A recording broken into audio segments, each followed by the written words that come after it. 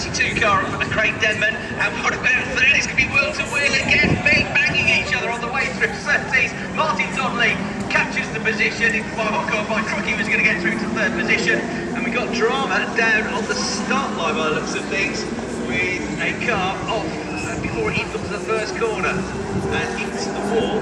Has gone. Is that number It's about the shortest ever race I've ever seen him be in, as over the start line. Martin's son with number 96 off as well, and that was Marcus Nikovic that both made contact off the line into the barrier. They've gone, and the cars interlocked together. So this might well bring out the safety car, unless they can move this in time, because they're obviously recovery vehicles on the circuit. The two cars are interlocked together.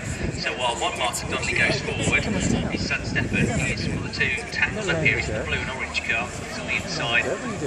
You can play the stones, but don't lay in the dirt, between right? the white 96 Marcus Nikovic car and the barriers at the moment, and it looks like they're going to struggle to get these two cars apart. So indeed the safety car does come out.